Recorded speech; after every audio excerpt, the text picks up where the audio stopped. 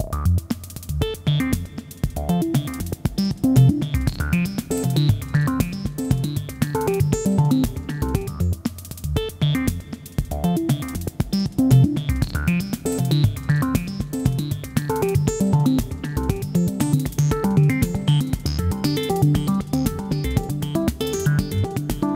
Uli Jakob. I think you are one of the very well-known faces in solar cooling in this world. And you are, well, director of Solem Consulting.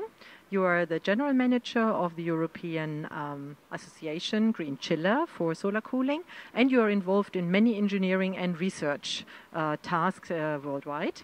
So I would like to know from you a status quo of the solar cooling industry at the moment.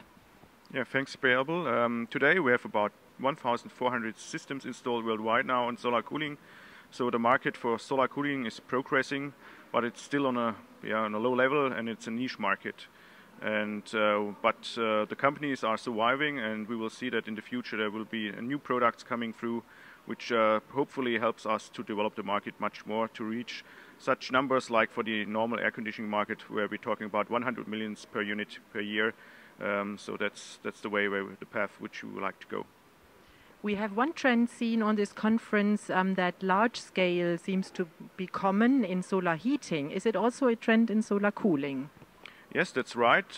If you have a look on the projects which are just developed in the last few months and last year, a lot of large-scale solar cooling systems now installed, for example in the US or Singapore and so on, because those systems are really, from an economical point of view, really interesting. There you can probably match today already the numbers which you have to succeed with the conventional air conditioning systems. And with that, solar thermal cooling could play a big role, especially on those large systems in the future. I think you took part in the international project which was under the cover of the International Energy Agency, and it was about policy advocacy. So what did you develop in this task? Yeah, within this task on solar cooling, we did this dissemination policy advice together with a lot of different partners involved in that field. We have developed there a lot of training materials specific to solar cooling, brochures showing best practice examples. We have also developed some technology brochures for policy advice, and especially, and I think that's really unique, we have developed a guideline for road mapping on solar cooling, how policy can just use these things to develop their own solar cooling roadmap for their own country. So is this instrumentarium yet used?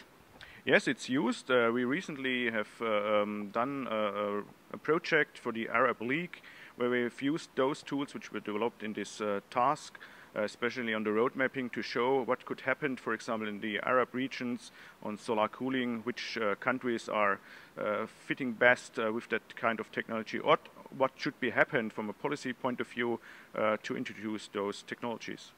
So can you give us a bit of a summary? What kind of technologies, or is it PV, or rather solar thermal cooling, is adaptable for this region?